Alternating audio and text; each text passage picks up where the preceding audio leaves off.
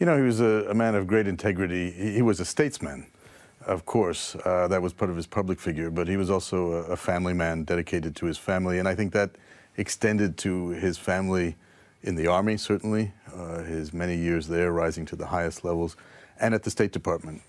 He cared about his troops, the career people at the State Department. He did more in his 4 years than had been done for so many years to bring us up to date with this new technology. He was a humble guy in his own way, didn't expect lots of great shows of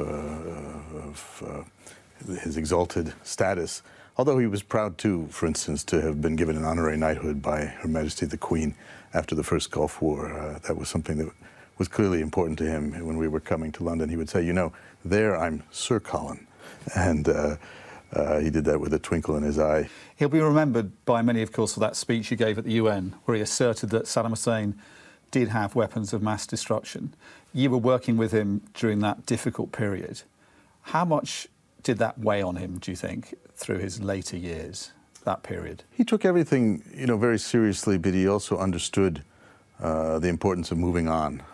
Look, this is a man who reached the highest levels of the U.S. military, was the chairman of the Joint Chiefs of Staff, was the National Security Advisor, and then the Secretary of State. And many said, of course, that he could have been president. That's a path he chose not to take, but I will always remember him as the ultimate diplomat, in many ways a rock star, as we traveled around the world, or certainly even at home. Is there one anecdote you could tell that sums up the man? Do you think something that the story about Colin Powell, the man that sticks in your memory?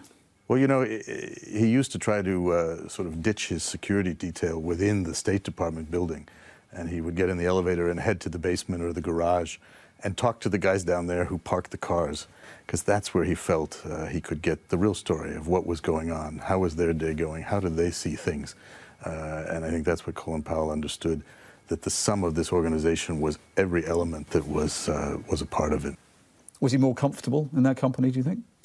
I think he dined with kings, but he also could enjoy a beer or just a chat with anybody on the street. That was Colin Powell.